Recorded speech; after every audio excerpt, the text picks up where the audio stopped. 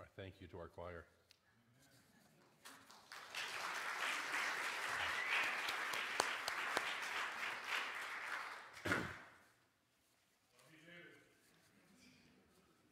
Thank you, Luke. So today we're talking about the second half of the power of decision.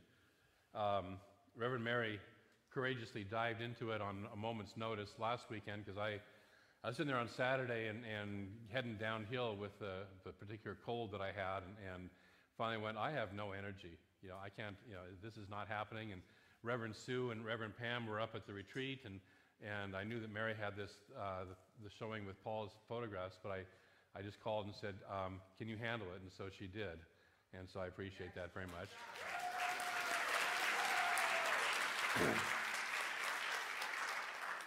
Although it hasn't been a year and a half, by the way, since you last spoke, as I know you did the Quimby manuscripts earlier this year and a couple things, but anyway. The frustration that I have with Reverend Mary's talk last week, see, whenever you're doing a two-part talk and you turn the first part over to somebody else, they steal your best material.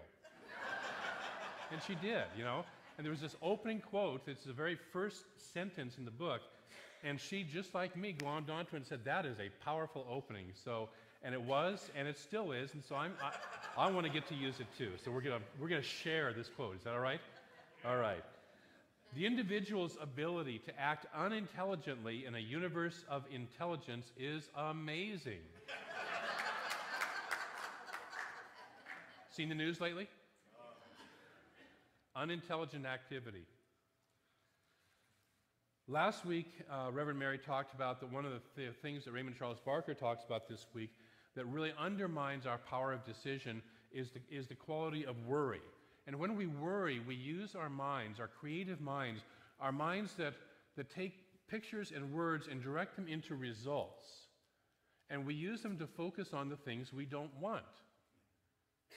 And then, therefore, create more of those same results. I don't have enough money, so I'm going to worry about not enough money. There's no good men, there's no good women, and so I keep on creating that. There's, whatever it is that we worry about is what we keep on creating more of. Have you noticed? Okay? And that's the negative use of the creative power of our mind. The universe, the law of attention says the universe doesn't care what it produces, it just wants to know, what am I putting my attention on? Michael Beckwith rephrases that and says, the universe doesn't care, it just wants to know what you're interested in, and it follows through on what you're interested in. And so if my primary interest is things not working out or things looking a certain way, the universe will tend to recreate that over and over and over and over again. Which brings us to the other main quality that he talks about in here that's a challenge, which was in the reading, and that is the quality of blame.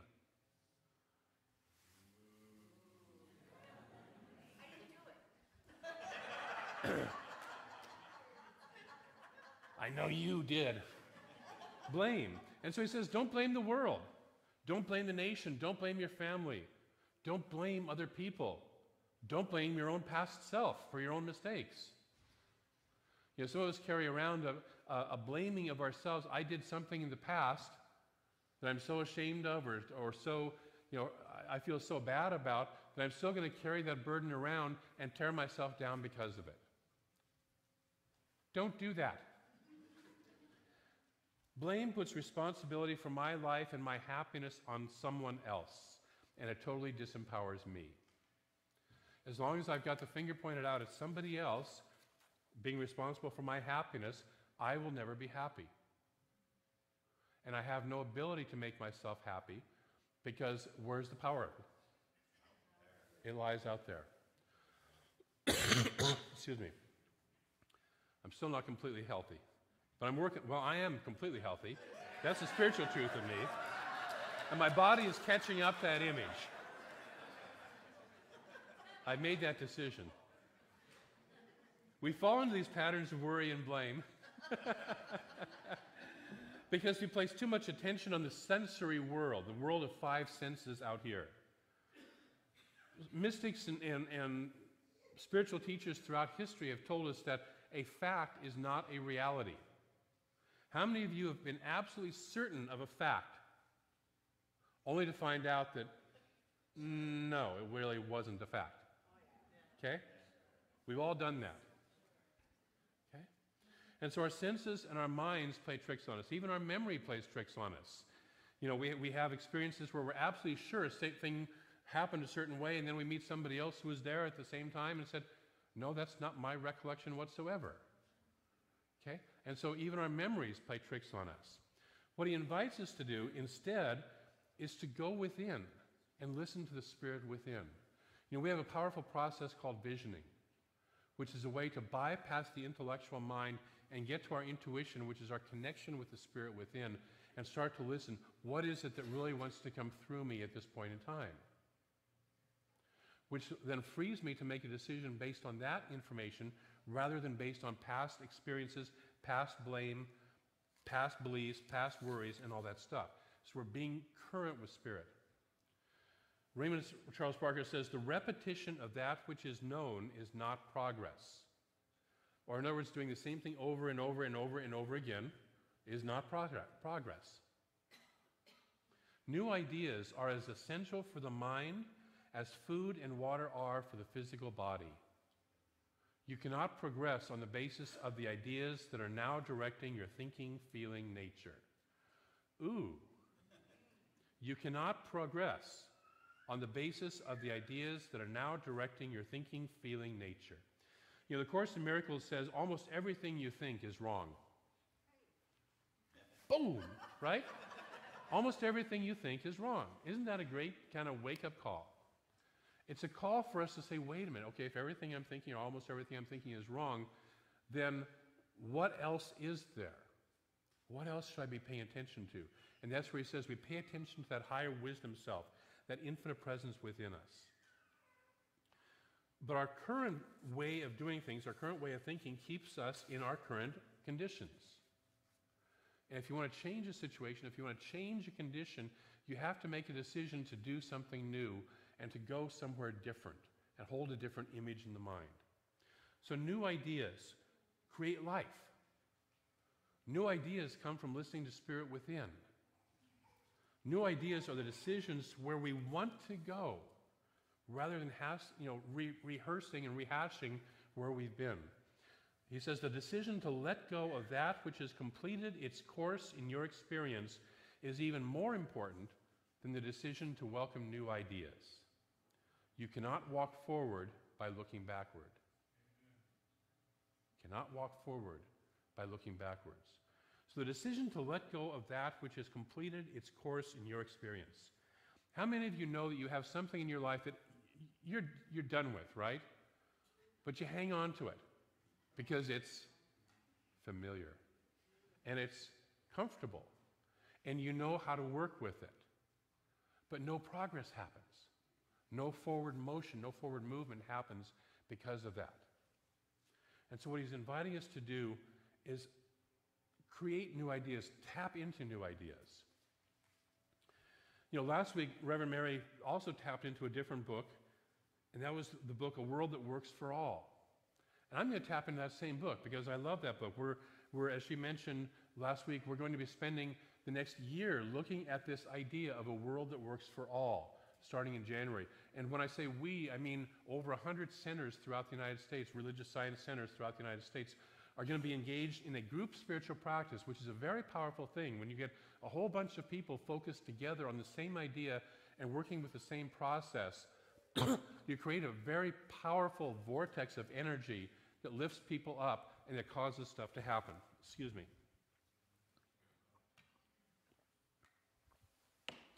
And so we decided to get together and focus on this idea of a world that works for all. Now, on one level, that sounds like pie in the sky, doesn't it? Yes? Yeah. And somebody said over here, no, thank you. It sounds great. Okay?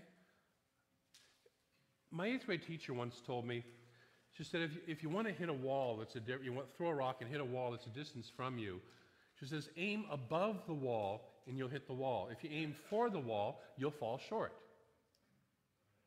Okay? Even if we don't quite create a world that works for all, if we create a world that's just a plain old dang better place a year from now than it was today, that would be something great, wouldn't it? Yeah. Okay? So that's what we're aiming at. In this book, Sharif Abdullah talks about that there are three archetypes we play with. There's the keepers, the breakers, and the menders. And these archetypes live within all of us. They live within each of us. All three of them do, to some degree or another. And they show up everywhere. They don't just show up in the big world out there. They show up in our family lives. They show up in our homes. They show up in our workplace. They show up here in this center, right? And so one of the questions I asked the first service is, if we want to create a world that works for everyone, can we create a spiritual center that works for everyone? Can we take this little microcosm right here of relatively enlightened, relatively intelligent people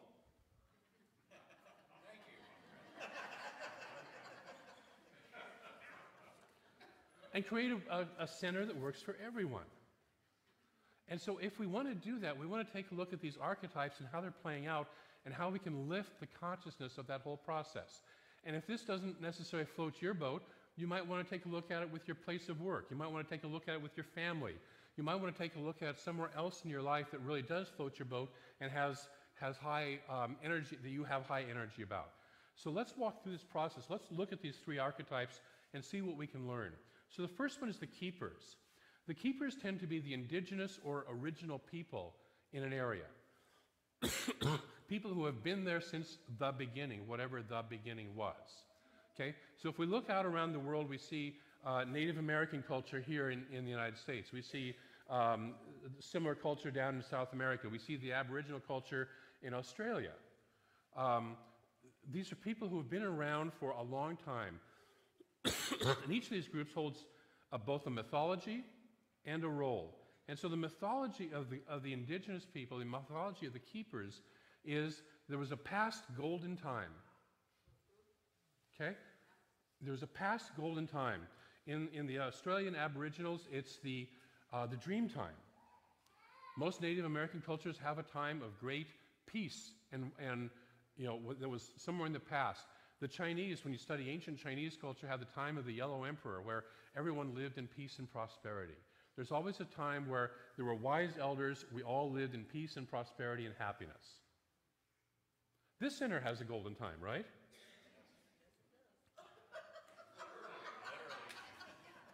Some of you are getting that, yes. And some of you are saying right now, and yes, you're absolutely right. The other part of the mythology is, but that golden time is gone, and now we are currently winding down to end times. In the Hindu tradition, there's the dream of the Brahman, right? And we exist within the dream of the Brahman, which has 4 different parts of it, the last one being very chaotic, and finally the Brahman awakes and the dream ends. And 2,500 years ago, the Hindus were already saying, and we're in the last phase of that dream. Okay? People talk, I've got water already, thank you very much. But, thank you, Steve. But we have an end time, we have a winding down to the end time. It's slowly getting worse, but we're here to hang on to it as much as we can and carry it through. And then the other mythology is that there are sacred lands always associated with this. You know, sacred burial sites, sacred places where certain things happen.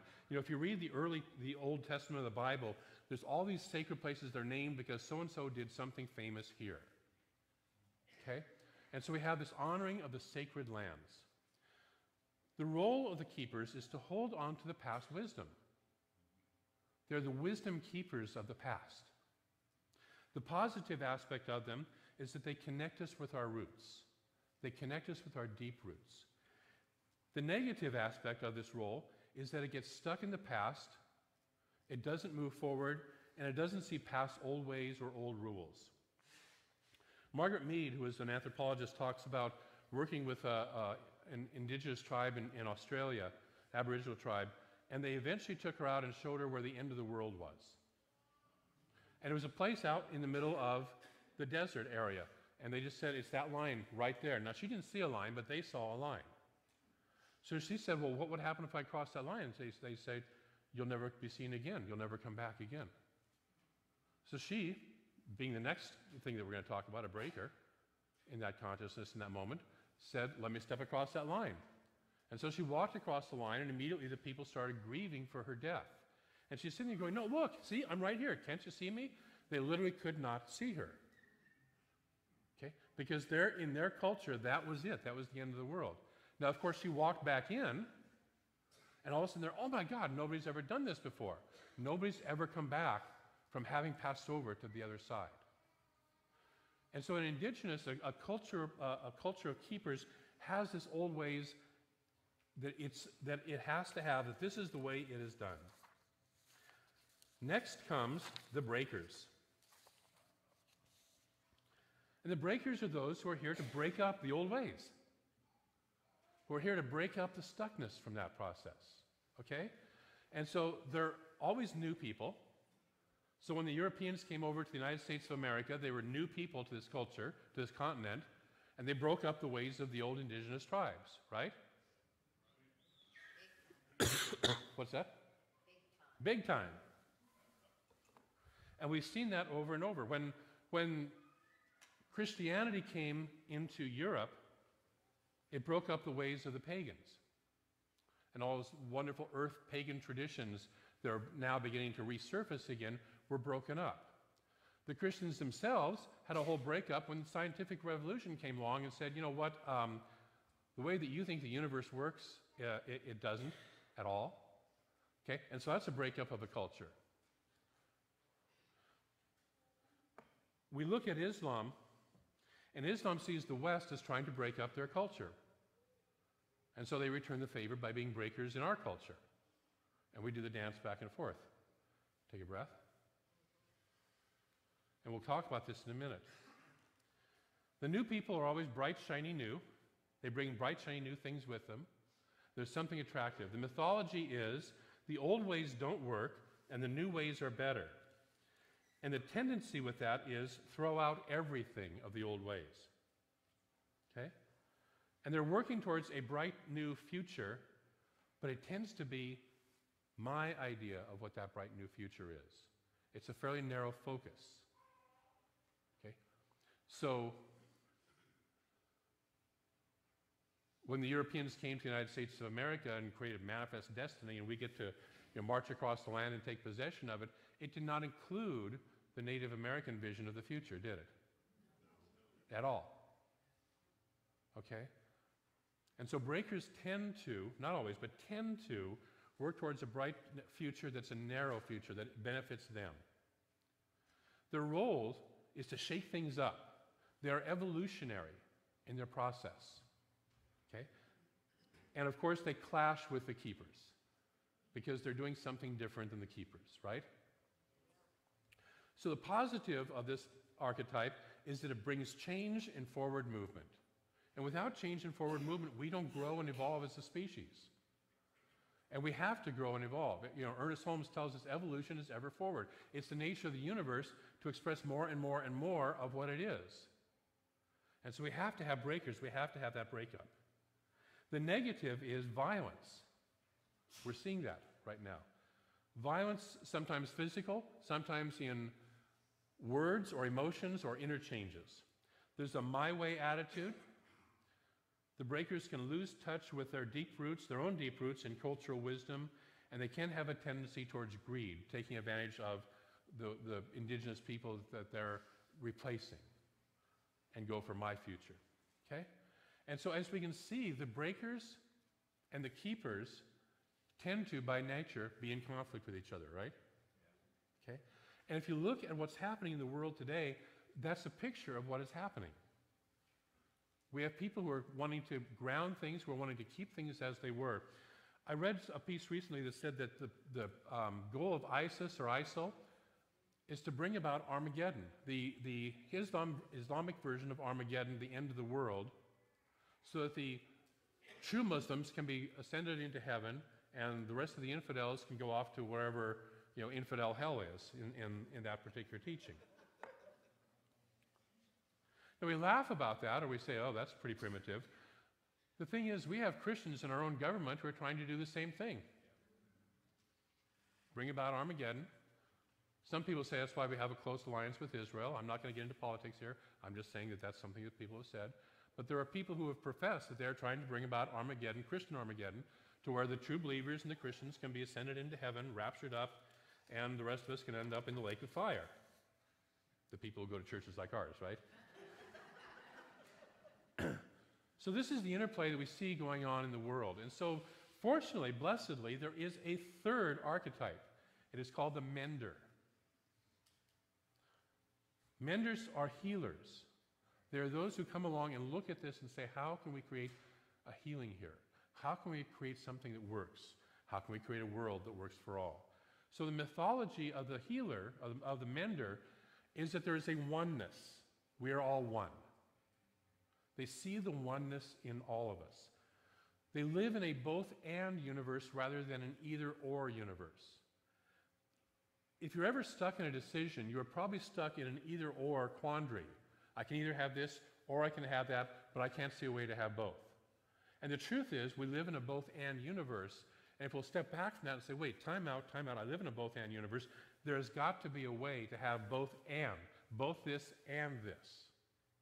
And you will unstick yourself from where you're stuck in the decision. Okay? So they believe in a both-and universe. They are accepting. They are gentle and accepting of behaviors that are not approved of by others. And finally, love is the highest value or virtue that they claim. Not self-greed or self-aggrandizement, but love is the highest value. The role of the healer is to be the peacemakers. It's to find ways that incorporate the old and the new.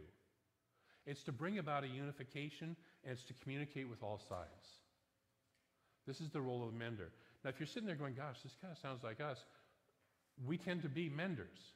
Most of the people who attend religious science, New Thought churches tend to be menders because we share that mythology. The positive of the mender is that they heal the pain of the clash between the keepers and the breakers, and they have a big holistic vision.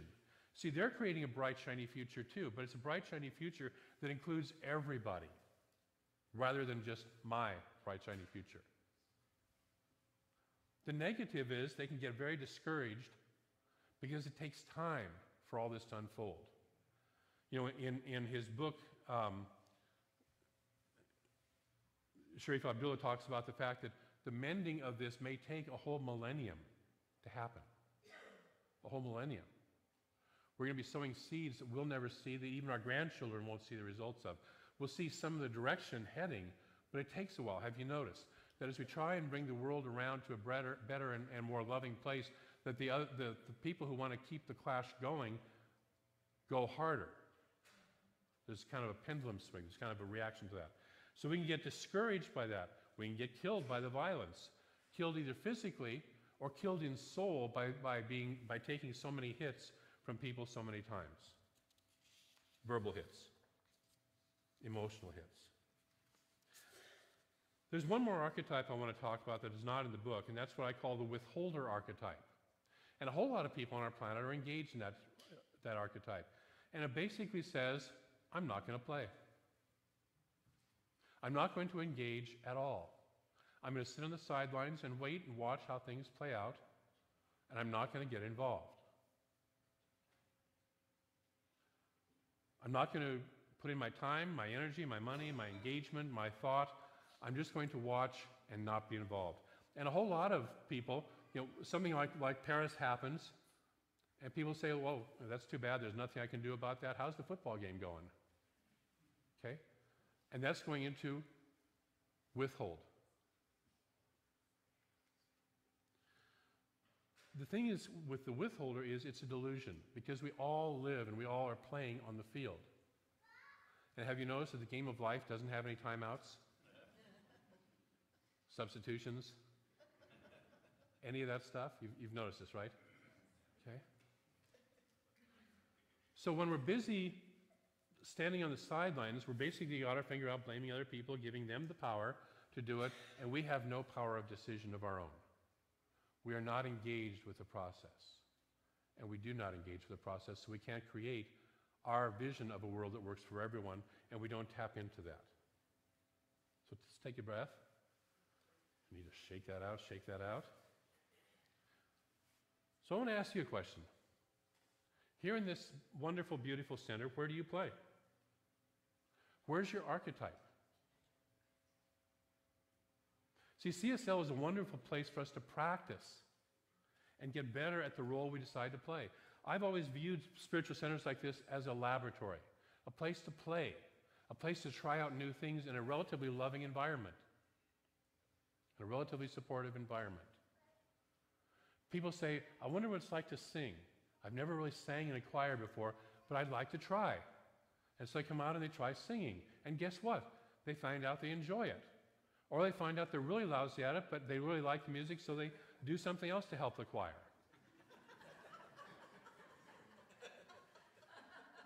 That's why I don't sing with the choir. It's a place to come and play. How can I be a leader? Maybe I'd like to try something new on. Maybe I'd like to lead an event. Maybe I'd like to try something else on. But how do I play in this environment? Or do I stand back and withhold? Do I hang on to the golden years? Am I here trying to make something new happen? And if I'm trying to make something new happen, am I also trying to do it in a holistic way? See, most spiritual leaders, in fact, let me rephrase that. Every spiritual leader ever on this planet was a breaker. Every one. Jesus said, I come not to bring peace, but to put a sword between father and son and mother and daughter. And what he's talking about is he's talking about the fact that I'm here to separate out those who are hanging on to the traditional ways from those who want to move forward. When the young man comes to him and says, what do I need to do to follow you? And he says, you need to let go of everything you have, give it all away, sell it to the poor. What he's saying is you need to let go of all the tradition, all the stuff that came behind you, and step into something fresh and new where you've never been before. Will you do that? Yes. And the young man's answer, of course, was no. And that's where he comes up with this famous comment that it's harder for a rich man to enter the kingdom of heaven than for a camel or a rope, depending on which translation you want, to go through the eye of the needle. Okay? So we're constantly being called. We're constantly being called to this. Will we play?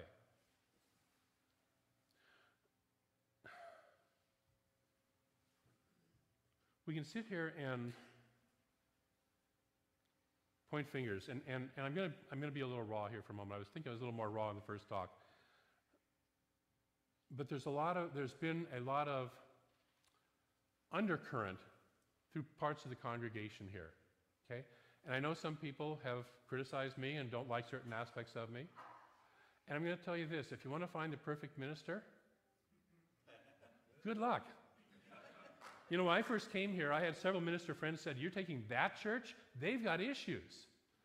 The first couple of them I listened to, and then after that I said, okay, so show me a church that doesn't. And that usually shut them up right there.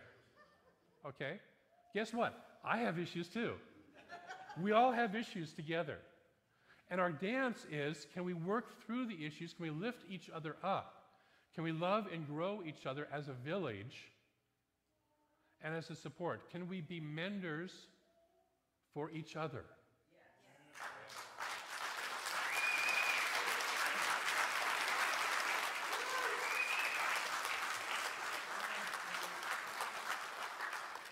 If we can't do that here, how will we do it in Kuwait? How will we do it in Africa? How will we do it in ghettos throughout the United States? How will we do it anywhere else? This is a place where we get to play, where we get to practice, and where we get to experience and experiment. But what it takes is engagement. What it takes is engagement. See, years ago, when I grew up in the CSL Seattle Church, Reverend Kathy Ann Lewis, who's there, and I hope she doesn't see this video, is not an easy person to deal with. A few of you have met her.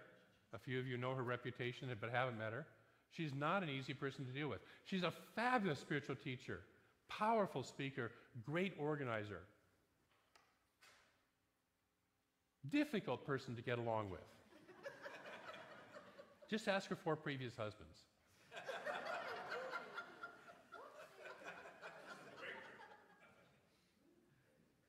There was one day where I was running the sound system in the early 90s, mid-90s, and she was having a bad day, as she oftentimes did in those times. She'd come out of a divorce and was going through a real rough period in her life. And those of us who were the sound people usually got the brunt of what she was going through. So there was a particular morning where I took a particular hard hit in that regard. And during the 8:30 service, I decided that at the end of the service, I was going to take the soundboard and I was going to pull all the wiring out of the back, every one of the wires, and they were not labeled. I was going to take every dial and every knob and tweak it completely out of position and walk out. And they would have still had the two large services, the 9:45 and the 11 o'clock, still to do. And it would have taken at least a week to rebuild that board. I was that angry. Fortunately, I started thinking and listening. And what I realized was if I did that, I would never be able to set foot in that church again. And I would lose two things that were very valuable to me. Number one was access to this teaching. And number two was my community of friends that I had there. And I realized that both of those were more important than the personality of this particular person. I want to tell you something. This church isn't about me and whether you like me or whether you think I'm a easy to get along with personality or not. This church is about the teaching. This church is about the teaching that Ernest Holmes has brought forward. It's about, Mary talked about it in her opening prayer. It's about the principles that we embody and embrace. These principles can heal the world, and they can heal each of our individual lives and support us in having lives that are far greater than we've ever experienced. Some of you who have been around long enough know that. You've had those experiences. You've had shifts. I've had shifts because of these teachings. And so I invite you to get engaged with, to get, as I said earlier, jiggy with the teaching itself. I don't care if you like me or don't like me. I will do my best to continue to grow as a person. I've learned I don't throw rants on Facebook anymore. Okay?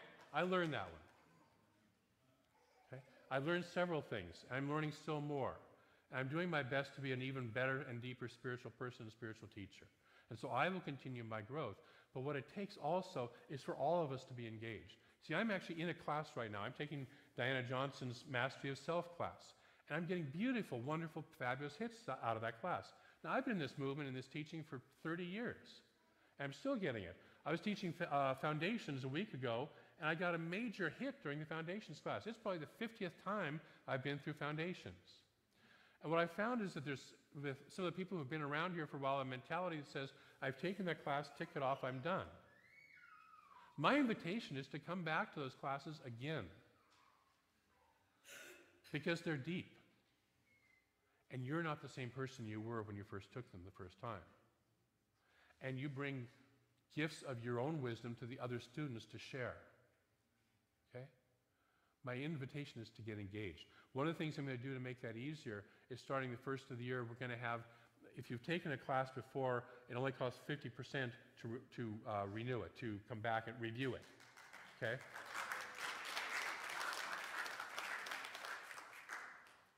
Reverend Mary alluded to the fact that when she wasn't in the painting class, she stopped painting. And when I was growing up, when I was just a congregant in religious science, I was always in a class. Why? Because it kept me on. It kept me on. It's like, going to a gym or doing exercise or something like that. You don't just once and say, well, I'm done with that. I find that the classes keep me in my spiritual practice, keep me engaged with my spiritual side of myself and with the highest and greatest good. And then they keep my life opening up and opening up and opening up. So that's my invitation, is to become engaged with this teaching, with this center, to whatever level you feel comfortable. So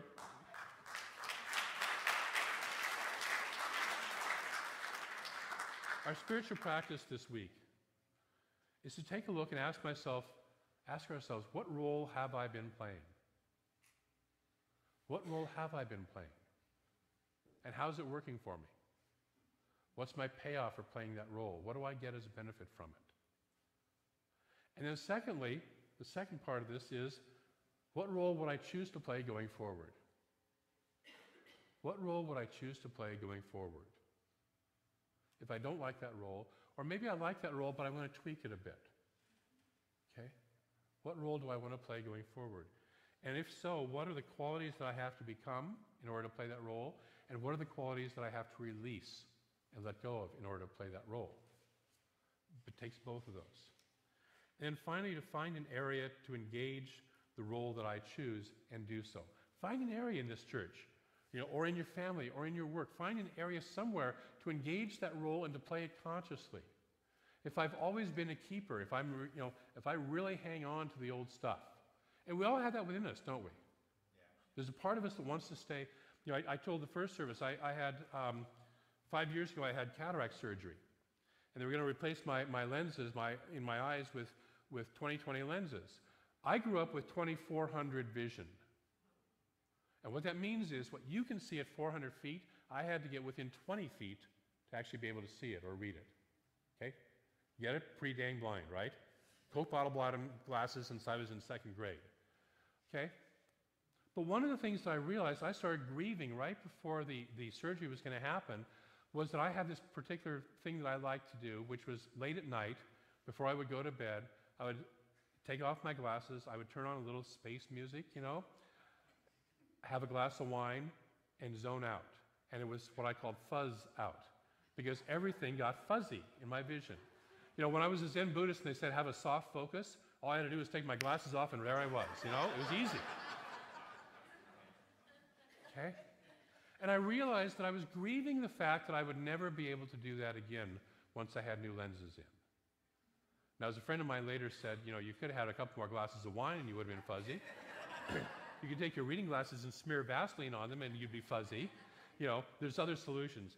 And the truth is that once I had the surgery, the first time I went and drove and I could see a mile down the road with absolute clarity, it's like, woohoo, I love this new way of being. But I had this grieving process to let go before I could do the process. So do we hang on to stuff a little bit too much? Are we breakers a little bit too much? Is there maybe not quite the honoring of what went before, or perhaps not the seeing of the holistic vision and being willing to embody all that?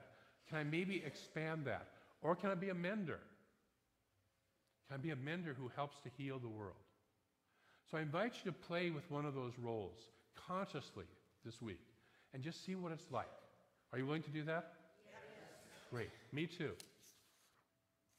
So I want to close with a quote from Sharif Abdullah, the author of the book, The World That Works for All. All beings, all things are one. Our lives are inextricably linked one to another. Because of this, we cannot wage war against anything or anyone without waging war against ourselves. Therefore, we are obliged to treat all beings the way we want to be treated. There are no enemies. All beings are expressions of the sacred and must be treated as such. Some beings cause pain to others. This does not mean that they are enemies. Some beings are food for others. This is all the more reason to treat them as sacred. Once we understand that we are interconnected, we have the responsibility to create a world that works for all. So I want to invite you this week to play with that. To avoid the temptation that the media likes to spin us up into and other things, have enemies, have this and that, and to create a world that works for all. Let's move into prayer. So I recognize that there is one infinite presence, one pure, intense love, greater than everything else. That infinite presence that every spiritual teacher, every mystic who's ever touched it, tells us is a love beyond all things. A love greater than everything. Nothing is excluded from that love. And so I recognize that as this is so, each of us is one of this infinite presence, one of this divine one. We are that love embodied in form. And our only purpose for being here is to allow that love to flow through us into the specific human ways, into the specific human level of which we are engaged. Emerson reminds us that we are inlets. We're already inlets into the divine. We are inlets to the divine and may become outlets to the degree that we are willing to express that divine quality of love. And so I speak my word that we are the lovers and the menders of this world, that we are not afraid of either keeping or breaking, because we can see past both of those and see a larger paradigm that includes and is greater than both of those. We hold this whole process, including ourselves, in deep, deep love. We refuse to take on enemies. We refuse to blame. We simply recognize our oneness with all. We simply recognize the pain of people who do not yet understand what we understand, and do our best to create a greater world so that they can experience that also. So a friend of mine likes to say, we look at the news and use it as a prayer request. And so for each person who says yes to this, for each person engaged in this process of creating a world that works for all, of creating a world that is greater in love than anything else, I'm ever so grateful. For the Spirit that moves in, through, and as all of us and guides us perfectly as we awaken to this possibility, I am ever so grateful. And so we release this word, I release this word into a law that moves it because it knows how. We don't have to figure out the how. We simply decide the what. And the law moves this word into form and expression here in this human world with perfect ease, with perfect grace, with perfect divine right action. And so it does. And together we say, and so it is. Thank you.